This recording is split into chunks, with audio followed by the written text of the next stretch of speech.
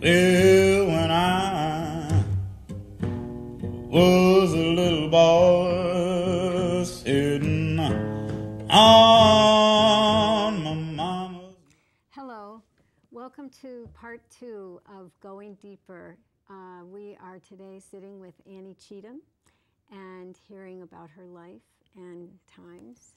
So we ended with talking about the time you were working with at CISA, Community Involved in Sustainable Agriculture, and about the whole local hero movement, really, which is what it became, more of a movement than just a campaign. Right.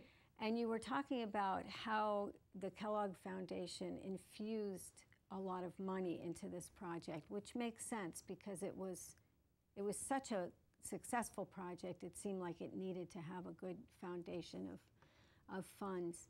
So can you tell us a little bit more? You ended up talking about the marketing aspect, and I think that was important, the marketing of those bumper stickers and signs and all of the lawn signs that said, I'm a local hero, I'm one of the farms, not just that you should eat locally, but I'm, identifying the farmers as well. Well, the campaign got underway in '98. I still had Annie, so I was still there, but I got on the board of directors. I was invited to be on the board of directors. So I was part of the board for 2-3 years before I became the director. And one of the issues that happened in that development was in the first 4 years of CISA, there were all these community committees, the dairy group, the financial group, the yarn, the fiber group. There were all these people involved in this project. And once the board and the Kellogg Foundation decided to focus on marketing, you didn't need a lot of committees to run a marketing campaign. And so a lot of people who'd been invested and engaged in talking about agriculture in the valley and really working on solving some problems, and like the dairy situation, there was no room for any of that anymore. It was sort of just, some of it was dropped. Wow, I don't understand exactly. Why was that? Because marketing is just one piece of it. Yes, well, but that's what happened. The efforts, the staff became focused on be a local hero, buy locally grown. Get the ads on the radio, get the ads in the paper, and only about 20 farmers signed up for that whole, or less, in that first couple of years. I mean, farmers said, give me the money. I don't want you to do advertising for me. I can do it. So there was a lot of grumbling in the ag community, farmers who were sort of curmudgeonly anyway. But anyway, anyway, so the campaign got underway, and the signs were out there a little bit, and people were trying to get the word out, but it wasn't engaging. And so I took over when there was a little bit of a downturn in the organization. The executive director who was there was struggling, and so I took on, and I was leaving Annie's. I was moving out of Annie's. And so I'm a good marketer and a good connector and a good, as we've said. So I said, this is called community involved. Actually, it's in sustaining agriculture. Oh. It was a long, many months of conversation about the word sustainable, and it was not, the farmers didn't want the word sustainable. So it's called sustaining agriculture and the community involved. So anyway, I was just made for it, and it was made for me, and it was just like kicking a racehorse that, riding California Chrome, and you got a great racehorse, and all you need to do is kick it and go. Yeah. So that was what happened. It was just a good match, me and CISA, and so and the staff that was there, obviously, Right. To just get community involved and do festivals and get bumper stickers made and get bus signs. The bus signs had been made previously. How did you get the farmers more on board? Well, they began to see that the consumers were asking for local products and that they were benefiting from. Right, right. And the farm guide that was going out, and you know, they just started seeing that this was paying off, and so, and they began to also, I mean, we were getting them stickers and stuff they could put on their products to sell, and they began to see that it made a difference to the consumer if they had that marketing brand on their farm and their product. So now it's booming, and you know, many, I don't know how many hundred, a couple of hundred farmers are, and restaurants and grocery stores and all those, you know, 300 or 400 members now. I go into a restaurant now and I ask the question, you know, where is your meat from? Yeah. And sometimes the wait staff don't know anything, and sometimes they do, you know, and more often than in the past, they do now. Yeah. It's pretty interesting how it has really taken on. And then you moved to the New England Farmers Union after CISA, and that was kind of the same but bigger, or how was, to tell us about that part? Yeah, the CISA is sort of a 3-county project, Franklin, Hampshire, and Hamden. And so the New England Farmers Union was a 6-state project. Oh, six states. 6 states. Yeah. And the National Farmers Union wanted to establish a New England chapter of its It didn't exist before? Didn't exist before. And so the Farmers Union is like a Farm Bureau. It's a big national lobbying organization for farmers.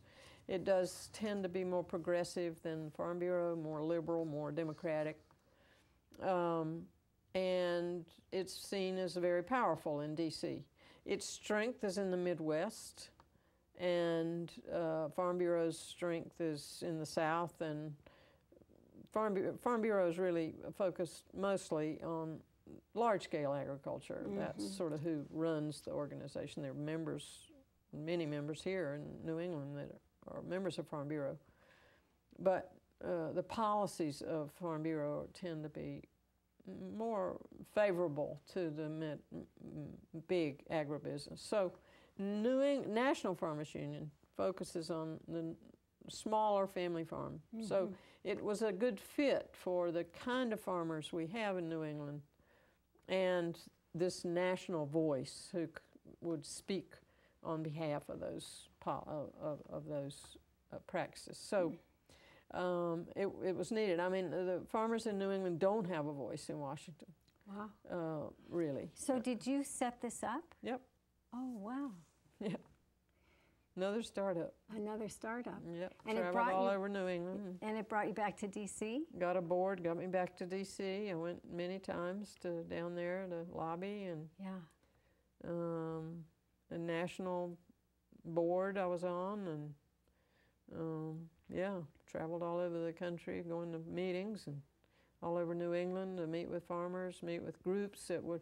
So it wasn't a community, you know, feel-good kind of project like CISA had been, or Annie's. It was really get a regional board of directors, find people all over the 6 states that would serve on the board and help grow the organization, talk about it, build it, and get a staff, you know, raise money. I had to establish the nonprofit status. I had to incorporate both a nonprofit lobbying organization and a nonprofit charitable organization. So people could make donations. And then raise money and so on. So yeah, it was a big project. It's got a board, good board, and the president's a farmer now from New Hampshire. I was always said a farmer needs to be the president. And so as our board grew and developed, then, so I think it was after 4.5 years, I stepped away. Yeah.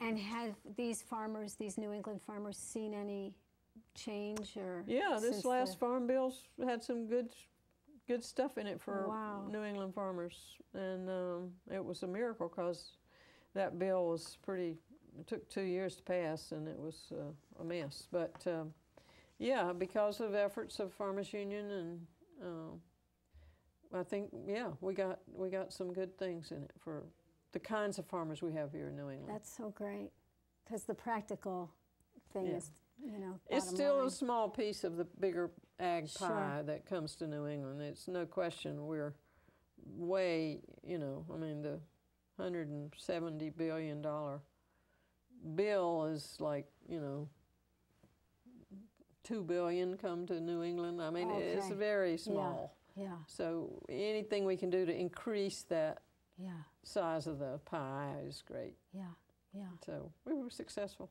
That's wonderful.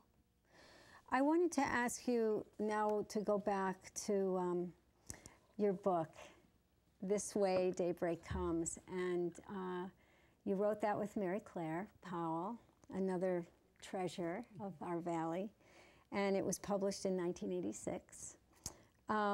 So what was the Future is Female project? I was in Congress, bringing all these people in to talk about the future and what was happening, what was emerging. And that was from 1974 to 1981 or 2, I think.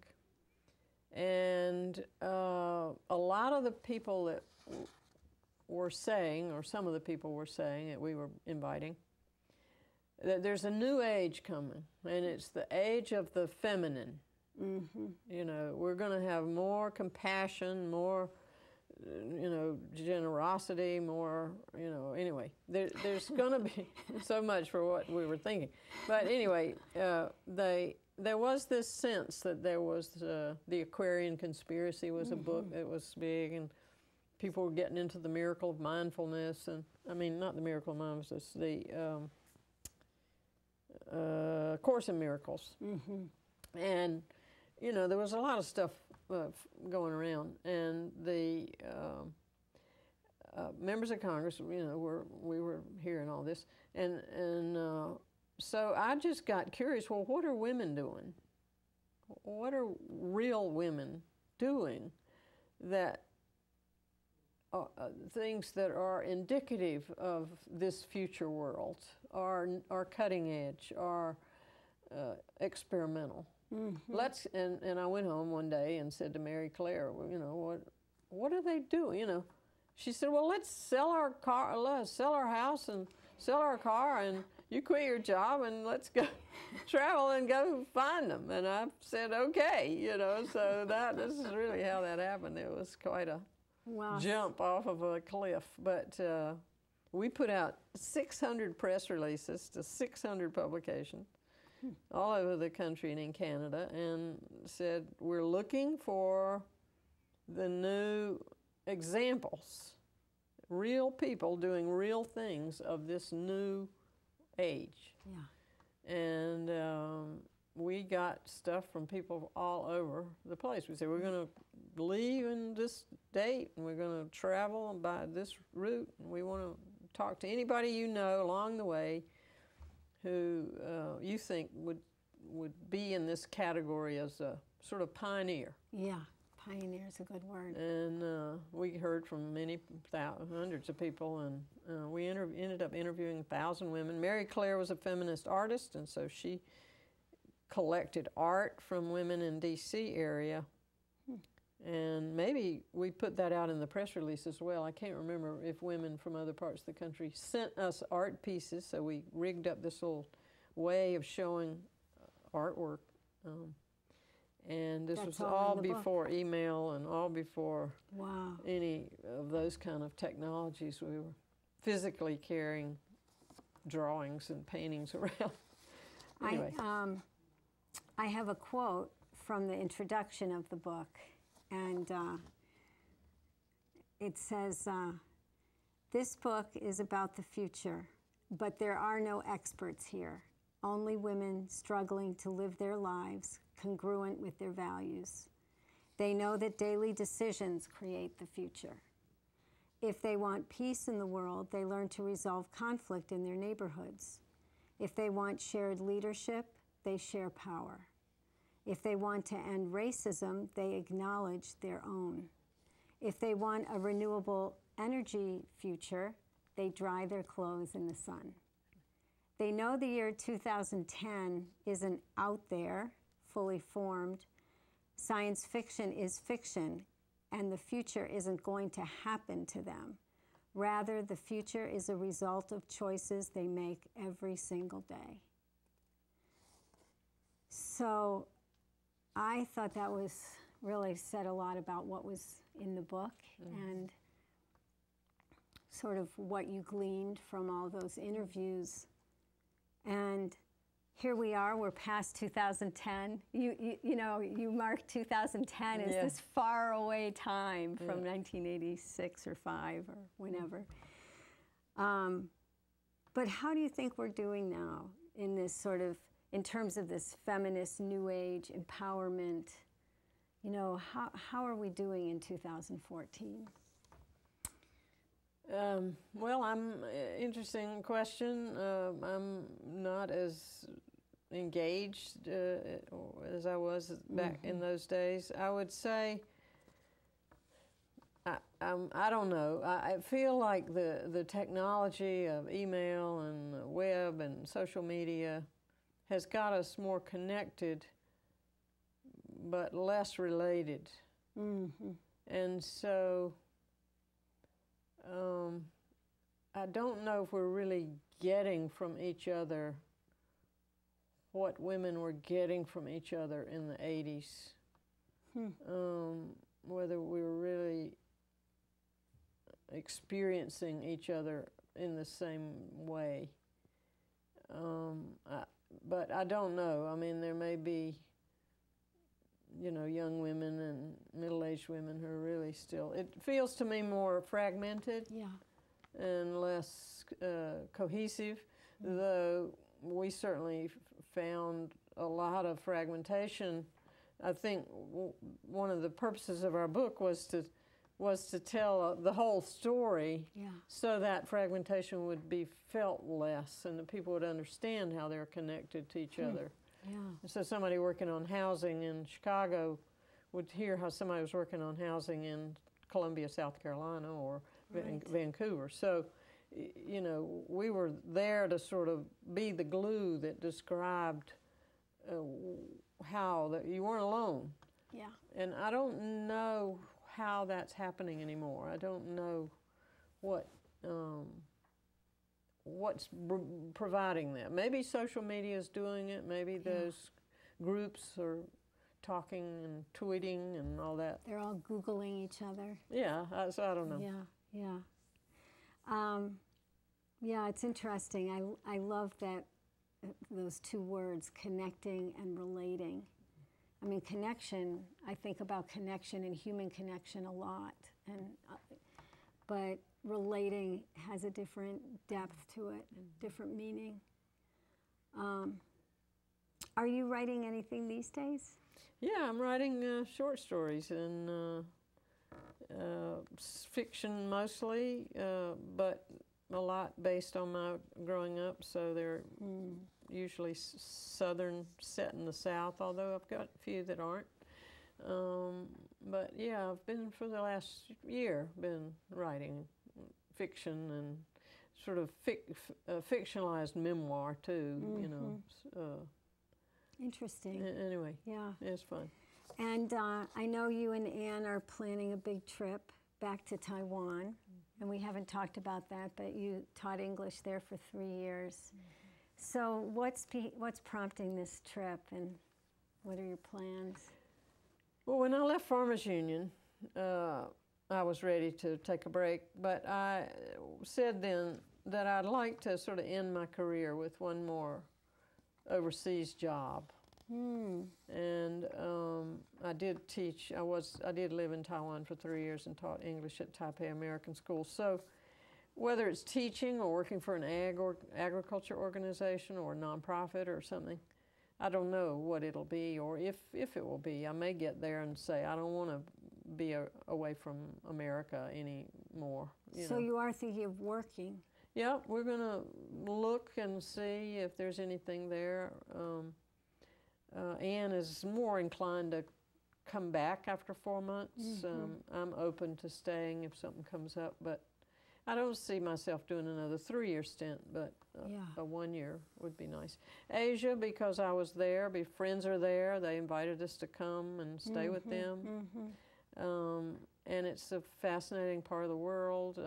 It's a place Ann's wanted to go for, she's been hearing me talk about it a long time. Yeah. So we're going to go and see what happens. But I'm maybe just projecting my own thing, but I know how I felt when I lived abroad for a long period.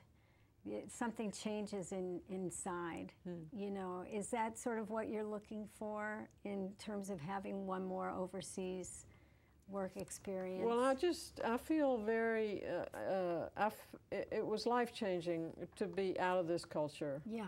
And be somewhere else. And so I like that. I like getting seeing how other people in the world live. And it's easy to be just tunnel visioned or put the blinders on when you're here.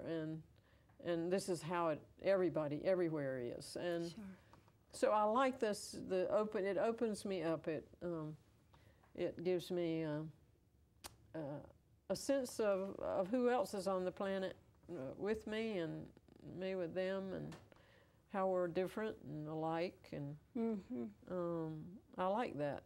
I like that. I like knowing that. I like being reminded that it's not all like here. And that there are places I can't read and write, like Taiwan, or places where you're the minority. Yeah. I like that. Yeah, definitely.